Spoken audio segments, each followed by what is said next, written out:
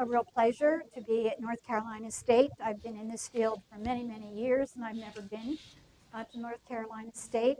So it's great to be here, and it's also wonderful to be part of the Distinguished Series with Duke and University of North Carolina. And I certainly thank the department, and especially Tao, for inviting me. So I'm going to be talking about some work that we've been doing at University of Virginia. Please do sit down. For a number of years, we've been doing work to detect vulnerabilities or faults in the source code. And the goal of this work that we've been doing is that we develop techniques that are static, meaning that we only want to be able to look at the source code to detect faults, that it be scalable. We want it to be able to at least run a million, if not more, lines of code, and precise as possible with static analysis, and automatic. And for the most cases, most of our work has centered on individual faults. So we've looked at buffer overflow, we've looked at integer overflow, individual faults. Today, I'm going to give a talk that's different in two aspects. First, this talk is not about detecting faults, but about diagnosing faults. So we want to be able to identify the root cause of a fault and to fix it. That's one difference. The other difference is that we're not only looking at individual faults, but we're looking at a combination, or we want to group faults. Okay? And this grouping of faults is what we call correlation. In this project, we also have the goals of scalability, preciseness, and automatic. The work is basically the work of one of my PhD students, Wei Li, who should be graduating soon and is just a superb student. I have to make a pitch for her, she told me. So with fault detection, which is what I just mentioned, there have been a lot of research and a lot of development on detecting faults. There are many commercial and academic tools available to use. There have been approaches that are dynamic. In other words, you detect fault as the code runs. And there are techniques that are static, that all they do is look at the source code. For the most part, the techniques are automatic and fast. They're not necessarily scalable, but when they work on code that's the right size, they're fast. And with these tools, and I've listed a few of them, these are some of the tools from Microsoft, thousands, even millions of reports are generated. So you know every time you're using Microsoft product and you get a little screenshot that says there's been a problem, you want to send a report, well, those are the reports to go. So they're trying to detect that a fault occurred. All right, the other side of detecting a fault is how do you diagnose it? And for the most part, fault diagnosis has not received the same amount of attention that detection has. And the techniques are usually manual, and they're fairly slow since they are manual. And Microsoft reported that a particular person looking to diagnose a fault can only do about 15 to 20 reports per day. That doesn't mean they necessarily find the fault, but they study these reports. And another study showed that a person can only handle about 120 lines of code per hour. So this shows you that if you're getting millions of lines, millions of reports, the fault diagnosis is not as efficient as we would like. So when I talk about diagnosis, what we want to do is to be able to identify the root cause and to fix the cause of the root. Now, for the most part, the approaches that have been done, mainly manual, have been statically done over program code. So you look at the source code, the inspector looks at the source code and tries to figure out where the faults are or what's the cause of the fault. And it happens before or after execution. So in other words, when you send a report to Microsoft that there's, they know there's an error's been detected, then that's after the execution, but there's no input, and that's what makes it hard. And so Microsoft does use, along with these reports, they send the the stack as well as the PC where the crash occurred. If you try to diagnose a fault under execution, we call that debugging. Not only we, but the community typically refers to that as debugging. So what we're trying to do, is to statically look at code and determine what the root cause is. Now, there are many challenges in doing this, which is why there hasn't been a lot of success. Is mainly one of the reasons is the root cause can be located far away from where a particular fault is detected. So if your program crashes or a buffer overflow occurs, the place where the root cause is can be far away. The number of faults and false alarms can be overwhelming. So if you look at any of these reports, they're reporting all kinds of false alarms. And it's very difficult, and they don't prioritize it. So it's very difficult for a person doing diagnosis to figure out which fault to look at. And as I say, there's little or no runtime information. At most, you get the stack, the call stack, and the program counter. So the goal of our research project for this particular research was we want to be able to develop static analysis techniques to help with the diagnosis. And remember, I want these to be automatic. We want to know, how did faults propagate along the path? So we know that there's a fault. We want to detect the root cause. How did they propagate along the path? We want to know, did one fault cause another fault? Can we group these faults together so that they can be diagnosed together? In that way, we can maybe find the root cause of one fault, which would then satisfy a number of faults, which is really what happens. And again, we want it to be automatic, scalable. And because we're looking at paths, we have to use path-sensitive analysis. Now, you know that there are potentially an exponential number of paths in a program. And so usually path analysis path-sensitive analysis is too expensive, and most of our static analysis techniques use path-insensitive. But if we're interested in the path, we need to have path-sensitive. And I'll talk about how we do that. All right, so the key idea that we had in this research is that we want to compute a relationship among the faults. And we call this correlation. So the faults have a relationship, and so they're correlated. So given a set of faults, we want to identify the causality relationship among the faults along particular paths. So if you have two faults, or if you have three faults, did one fault cause the other fault, which then caused the third fault? We also want to be able to detect new faults caused by existent faults. And so what happens when you're finding faults in a program is that unless you find one fault, you may not find another fault. So typically that happens with buffer overflow. If you only look at buffer overflow, you're going to not find all the faults of buffer overflow, because you have to look at integer overflow or truncation. And some of those errors will cause a buffer overflow. And so we want to be able to detect those. We want to help explain the risks or causes of the faults. And we want to group faults based on the correlation. Again, we want to do this because sometimes you only have to look for one root cause and diagnose a number of faults. All right, so I've been using the term fault pretty loosely, and you may wonder what we mean by a fault.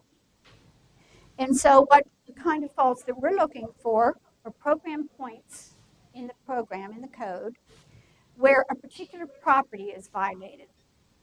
And we have certain properties or certain constraints. And when those properties or constraints are violated, we call that a fault. And so that would mean things like buffer overflow, where the constraint is that the buffer size is greater or equal to the string that we put in the buffer. Integer overflow, we know that there's a maximum size of the buffer of the integer.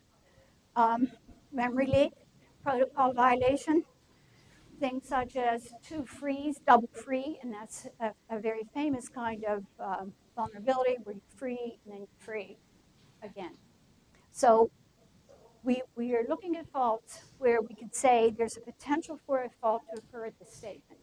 So we're not looking at missing statements, or if you've changed the variable, you should have used an integer or x against y, right? Yes.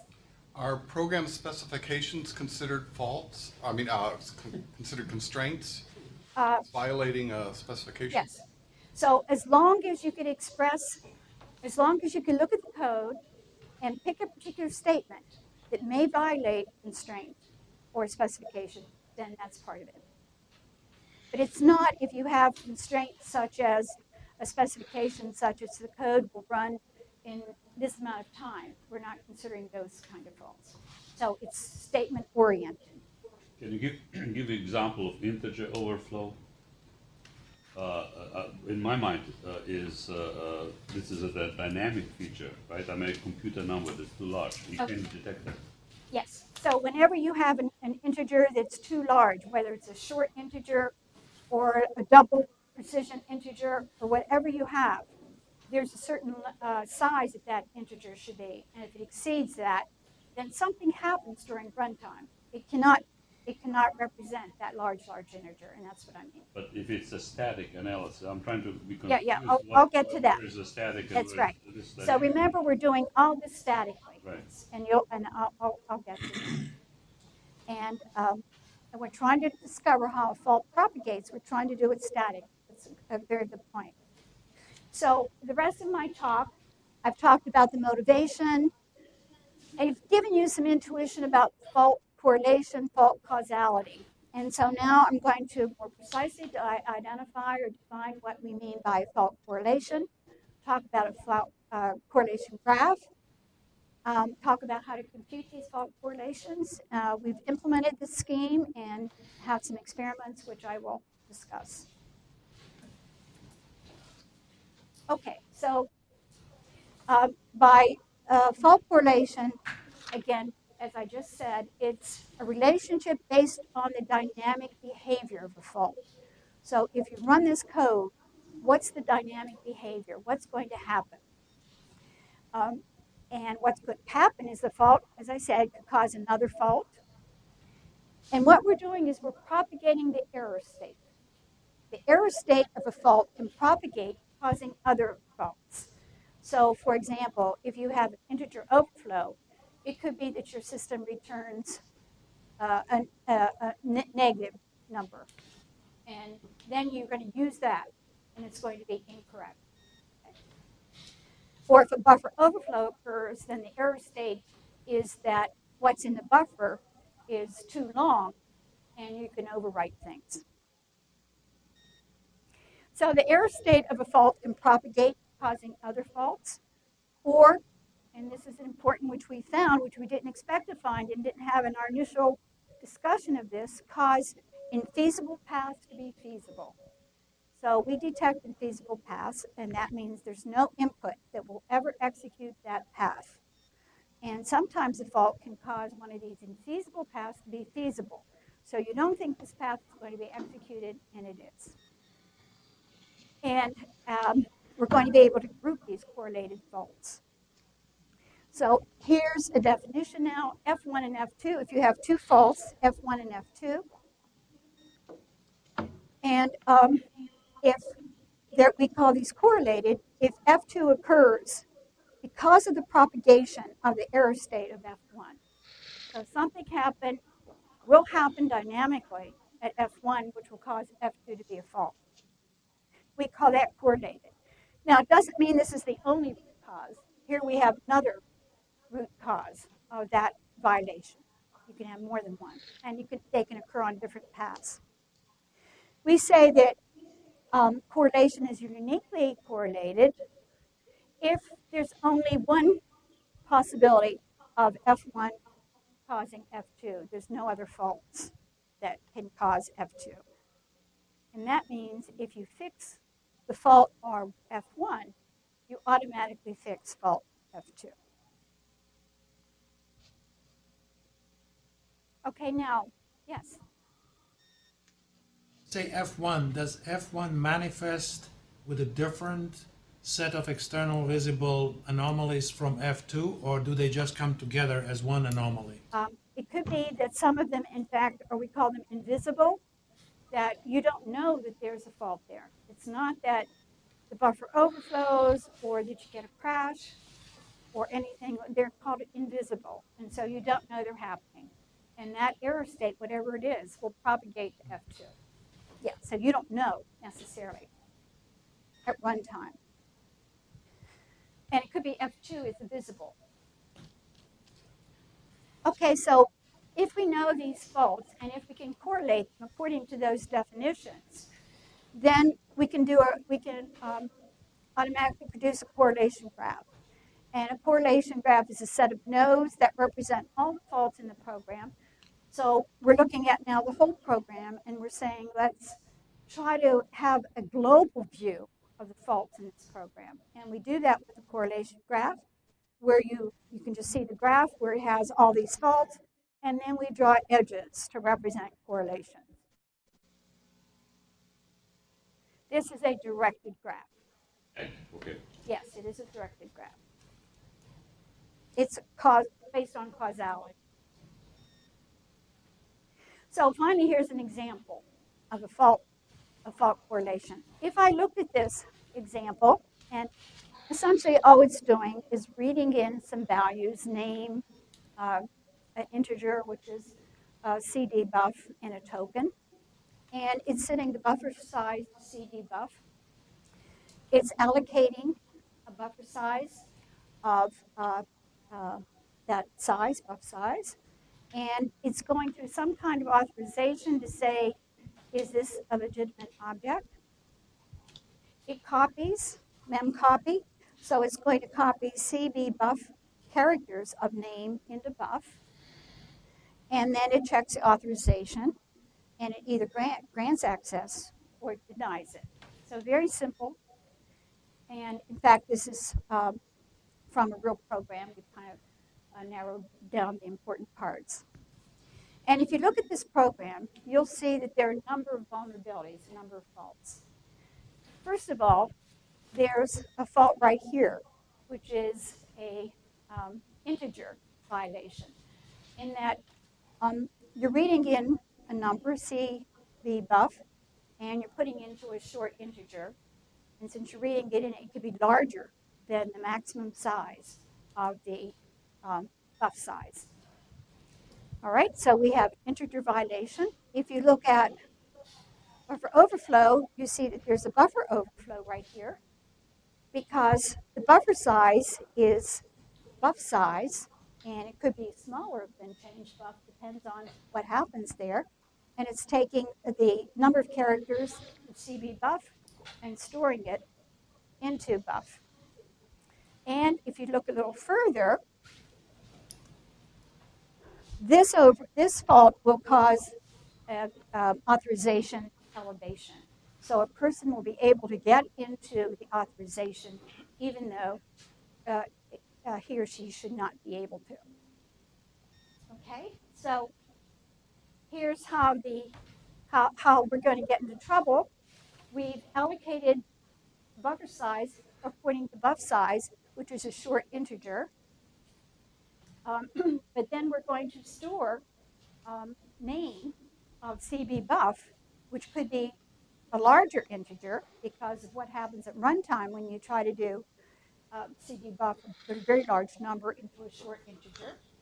And on a stack, we're going to have the buffer stack allocated, but then we're going to put names in the buffer, and it could overflow into the authorization variable and change its value. Okay? So now, and this is a real program, so now we can see that although these individual faults may not have a big impact, the final impact is very large because we're allowing people into the system that should get it. Okay, now here's the graph. And this comes from OpenSSH, again, a real program, that kind of code. And this graph is just showing you have a fault at line 1, buff size. You're at line 4, you're allocating something, H, to buff size, and then you're going to do the authorization failure. So this is saying that these are all correlated, right? And so now I'm just giving you this other, this is simple because it's too hard to explain a very complicated example online. And so now this is another correlation graph, polymorph, and you can see all the correlation in here. So this overflow causes this one, this one, this one, this one. This overflow and this one cause this. This overflow causes this one. So in fact, if you fix this overflow, even though you have all of these errors, you're going to be able to fix all of the errors. This plus means that in fact, there are more than one path that cause this fault. So we're looking at the paths. Okay. So what do we know now from the analyzing that code? We know that the integer is vulnerable, and we better fix it. It has high priority because it causes buffer overflow. The buffer overflow can be exploited, and exploitation can cause the privilege elevation. And the root cause is the integer violation. And we can also tell you how the path is exploited, along which path in the code. Again, the example is pretty simple, but along which path you had this violation. So the big question you should be asking right now is, oh, this is all well and good, but is it academic research? And that it doesn't occur. And so we don't have, I showed you 2 examples, and maybe those are the only 2 examples in the world that have correlation. And so we worried about that. And so we started looking at reports, vulnerability reports. Not we, my students started looking at vulnerability reports. And there's a database called the Common Vulnerabilities and Exposure Database, which has millions of reports. And so she looked at these vulnerabilities to find out from the reports what was causing another fault. So we found that the fault correlation widely exists. It's in many, many programs, most. It exists along different paths and between different types of faults. So the one example that I gave you showed buffer overflow causing buffer overflow. That's one type. But you also saw in that other example where we had integer overflow causing buffer overflow causing authorization violation. And the code inspector manually correlates these faults. I've talked about this research. This research, by the way, has not been published yet. I talked to a number of people about this, and mainly they say, oh, yeah, that's the way the code inspection is done. We try to figure that out. And so what we're doing is trying to find an automatic technique to do this. So here's a study that shows what was found. And this star means that we found correlation. The X means that we found unique correlation, and unique is good because we only have to fix one. What's CVE? That's the database, Common Vulnerability and Exposure Database. And we also found causes marked here that root cause produces different symptoms along different paths. Okay, so a root cause may cause one kind of vulnerability along another path and another type along another path. And you can see here, we've listed many of the vulnerabilities, faults, and whether or not we found instances, and you can see that null pointer, integer causes null pointer dereferencing. Integer causes an integer overflow will cause a double free to occur. A buffer causes non-pointer faults and also double free. And so you could look at this and see that, in fact, many of the faults that we talk about, and in particular vulnerabilities, are correlated. Yes. Loop, how do you explain the loop? Loop is an infinite loop. It gets into an Infinite infinite loop. loop. It's denial of service. Okay. Okay, so it's a denial of service. All right, so we know that it occurs. We know we kind of have a definition of it. So how do we compute it?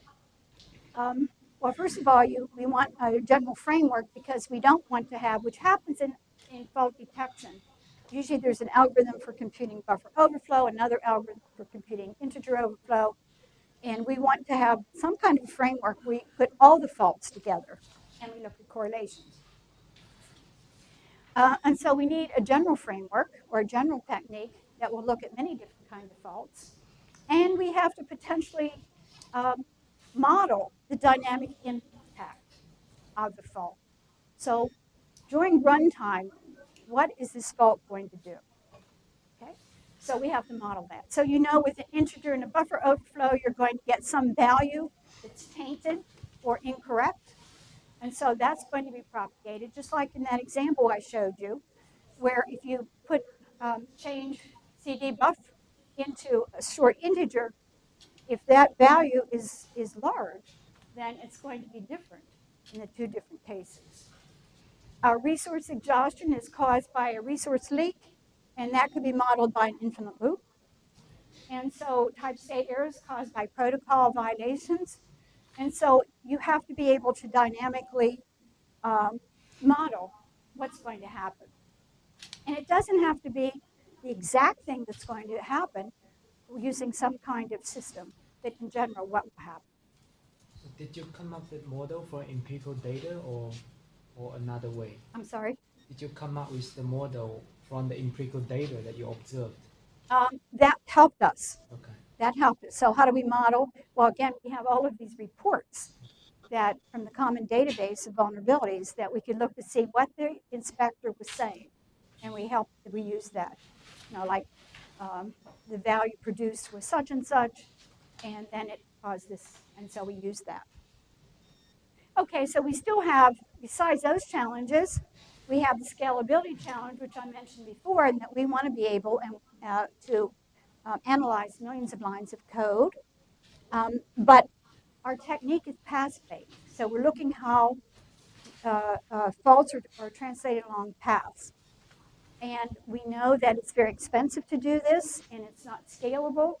And so our approach is to use demand-driven. And in our previous work on fault detection, we came up with using demand-driven and showed that it is scalable to about 1.4 million lines of code. And that what we're doing is starting with the potential statements that could cause a problem and then going in demand. So we don't look at all the paths. We only look at the paths that we need to. We want to be able to analyze the whole program because these reports that we looked at showed that, in fact, many of the coordinations occur across procedures. And so we need to have interprocedural analysis. And again, we want this to be as automatic. We want it to be automatic. Okay, so to compute fault correlation now, there are two parts. First of all, we have to detect the faults. And we can do that by using some of the techniques that already exist. Again, typically they detect individual faults like buffer overflow or some kind of one particular kind of fault.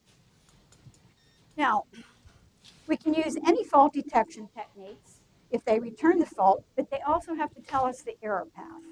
And many of the techniques don't do that because they're not path sensitive, right? But if you have an error, if you have a detection technique that tells me what the path is between this fault and this fault, I can handle it. Now, what we've done is to compute this using our demand-driven framework. So using a demand-driven framework, we compute the faults, we detect the faults, and then we use the same framework to detect correlations. And that means we can get path sensitive. And I have an example.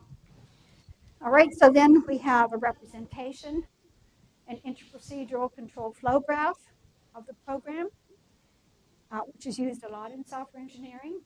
And then based on that, we correlate faults across all faults. So could the first stage be dynamic analysis, like testing? I give you a question input. Would your approach accommodate that? Yes, if you can tell me that this statement is at fault and this statement is at fault, and you give me the path, then I could tell you the correlation, whether this fault caused that one. Yes, that's the only thing we need to the faults and the path between the faults. So I assume the demand-driven doesn't only apply to path, but also to the interprocedural aspect. Absolutely. So when you go across, well, when you're going across interprocedural calls, that's a program path. And so we're going across procedure calls and procedure returns. Mm-hmm. Okay, so I'm going to show you now the fault detection so that you can understand the fault correlation a little better. And so what we do with demand-driven, and it's demand-driven, all demand-driven algorithms work by a query system, right? You have a demand, you want to know something, you set up a query. And then that query is propagated until it gets the answer. And so the query is based on the constraints of the program points to ensure the program property.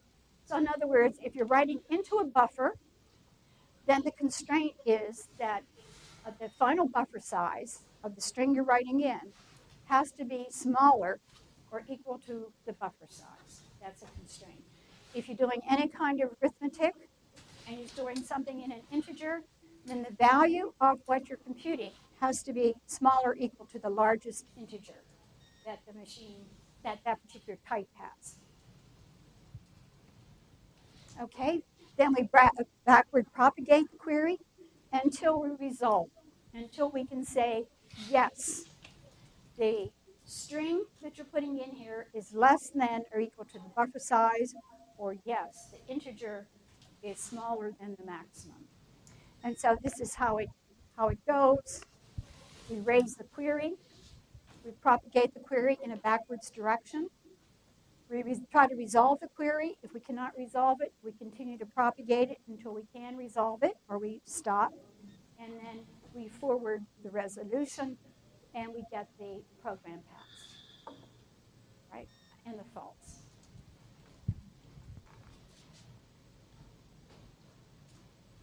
So again, here's the example. I'm going to show you how this works. So let's, we have, first of all, we're looking for integer overflow, and we see that this, we get a violation right away. That's our query, and the query is change b buff greater or 0 or less than, and the ch buff less than or equal to short. The short is the largest you can put in there. All right? And if we wanted to know whether this is a fault, we have another query that says, is the buff this size greater or equal to change buff, or CB buff? Those are the queries. Those are the constraints that in order for this not to have a fault would not be violated. And this one, the query is the type state of object equal to authorization. Have we authorized this? And so these are the queries. Every kind of statement that can cause a problem, a fault that we're looking for, we set up a query. And this is previous work that we did. Yes? Just out of curiosity, you have the classification of faults, and the queries clearly relate to that. Is this based on, for example, recognizing that there's a mem copy? Or how do you do this? So if I hide my mem copy in something else, it's a library function. So anytime you have an operation, so it works on an operation. Oh, it doesn't really care that it's a mem copy. No. I see. If it works on an operation of changing the buffer size, then and so there are a lot of commands, a string copy, string, all kinds of things where you would raise this kind of a query. So it's any operation that changes the size, that changes what you're putting in a buffer. Okay. All right, so now We know that this is an integer violation. Let's show an example where we're going to do a buffer overflow. We're going to set up the query, and the query is the size of the buff greater or equal to CD buff. And we propagate it backwards. This has nothing to do with the query, and so we continue to propagate it. Now we know that buff is of size buff size. So we substitute buff size for buff, and we want to know is buff size greater or equal to change buff, or CD buff. And then we go up here, and we see the buff, CD buff is greater or equal to CD buff, because that's buff size. And so we get true. All right, now what this is showing that if you only did buffer overflow, you would not find that to be an overflow, right? This is true. The query is that the fault detection would say it's safe. This is not buffer overflow because we don't know about that integer yet.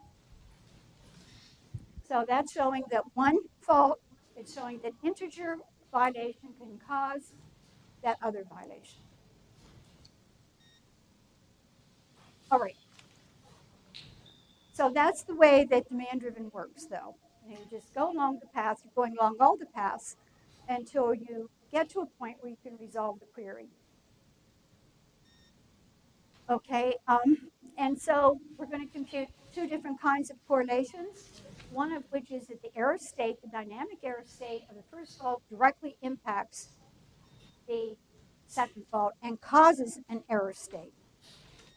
And then, as I said, the error state of the second fault changes the feasibility of the program, which turns infeasible faulty paths to be feasible. Okay, so here's now how to compute fault correlations. We integrate the faults, the error state based on the fault type.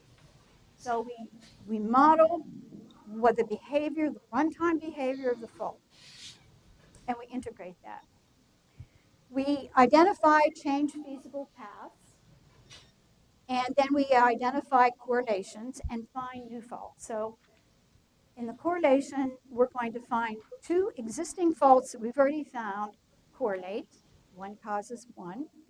And we're also going to say, because this is a fault, it's going to cause another fault, which I could not tell by just looking at individual faults.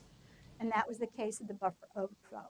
If I only looked at buffer overflow, I would not be able to determine that. So again, here's an example where the buff size integer truncation is the buff size can be less than change buff because of the short. Okay, so we know that's the dynamic behavior. That the value in the value of this buff size could be smaller than change buff.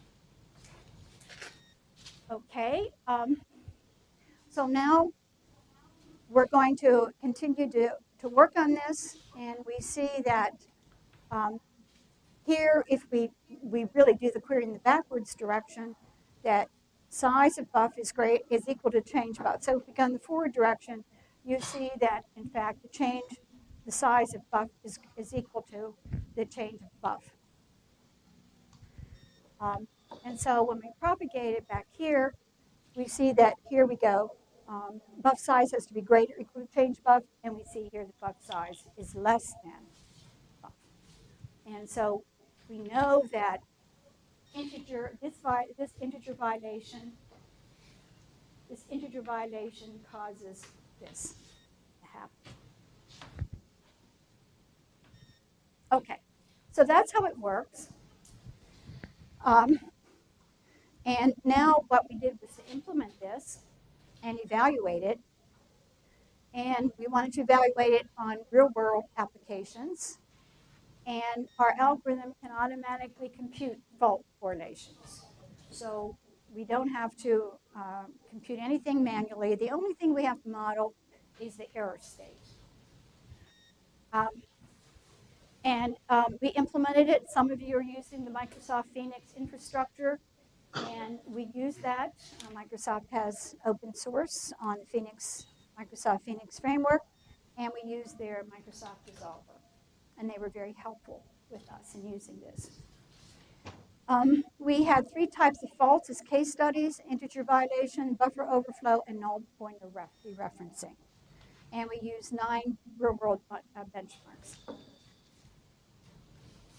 So does your tool work on binary or source code level? It works on an intermediate representation. So the Microsoft Phoenix compiler, in fact, will take your source code and convert it to 3 different kinds of representations: high level, medium level, and low level. And we use the medium level. So in fact, works for any language that you've been put into the Microsoft Phoenix compiler. Okay. So here's what we found. We used these benchmarks. Some of them are very large. Apache is very large. And these are pretty, I mean, these are established benchmarks. So we're not going to find a lot of bugs, faults, because they have been tested and tested and tested. But we know that some of them exist because they've been reported. And we know in this one, for example, there are 4, fault detector detected 4 faults, which is what it has. And they were buffer overflows. Here's an integer. And we didn't find any pointer yet, any pointer dereferencing faults. All right, then we looked at the fault correlations. And we found with the 4 buffer overflows, there were 6 pairs of correlations. Right? So there were 6. We also found here that there were of 3 integer, integer, integer buff. We found 4 correlations. And in fact, we discovered another fault that we hadn't discovered before. And so this here is 17, and they had all kind of integer, integer, integer, buff, buff, integer. So they had all kind of correlations. Okay, so we found a number of correlations. And this tells us the faults from the correlations. So this is really one fault. And all of these are caused by 4. And so on. We couldn't discover some of these. So here's the characteristics of our experiment. And this node tells you the number of nodes in the correlation graph. This is correlation graph. And it really mirrors the number of faults detected. This column tells you the kind of correlations we found. Was there only one type, buff, buff, or were there more? And so this says there was only one type of correlation. And here we had 3. So we had int, and buff, and so on. This one tells us the components of the correlation graph. So when you draw the correlation graph, you're going to have nodes, and these are the components. So we had, like, even though we had 14 faults over here, we only had 2 clusters, essentially, of faults. All right, so to diagnose 17 faults, we really only had to look at 2 clusters that are correlated. So if we have a priority then, we look at the entry node, and this tells us on average how many entry nodes. And this path, one of the pieces of information that we wanted to know is this truly interprocedural? And so we wanted to know how many interprocedural how many times do we go across a procedure call? And so you can see that we went across a procedure call quite often. Okay, so from this SUMR experimentation, we see that fault correlation exists between the same and different types of faults. Correlated faults can be found in the same procedure or across procedure calls. Different correlations can exist around different paths that go through a fault. So this truly is path sensitive. So you could have a fault and another fault, and they can correlate along this path. And you can have a fault and this fault and it correlates along this path, or this fault along this path doesn't correlate. So you really do have to look at the paths. And this correlation graphs can effectively group the paths. And so what that means is that we're essentially setting priorities because you want to isolate on those entry nodes of all the components of the correlation graph. And there's some nodes that aren't correlated. And so you would have to look at those too. But it really does filter down and prioritize the diagnosis. So the user scenario is that you run the detector and you find exists the correlation between existent faults, and you then detect and correlate new faults based on the information. And then you can compare, or you look at the correlation graph and the symptoms of dynamic failure to help group and diagnose crash dumps. So you can do this with even a crash dump. So remember I said when Microsoft, there's a problem, you get the crash dump, you get the stack, and you get the PC. Well, if you can determine you know the path, right, which is what Frank asked, you know the path because the program executed, and if you know the faults, then we can help the Microsoft people diagnose root cause rather than have them do it without knowing anything and telling them which one. Okay, there's been a lot of work on fault propagation research, but most of this work is done dynamically. So we're the first team that's looked at fault propagation statically. And we also defined what we mean by fault correlation. There's been some work done where they rank fault ranking techniques. And what they're doing now is, in these works, is they're saying if you get a lot of false warnings, false positives or false negatives, they found, in fact, that they occur in the same parts of the program.